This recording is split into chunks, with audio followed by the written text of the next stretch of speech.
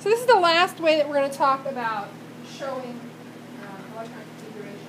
It's the orbital gas notation. And, did I say orbital gas?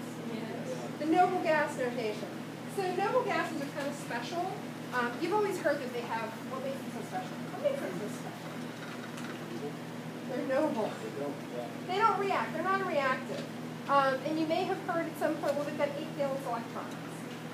It goes beyond that. Oh, the details you're going to get.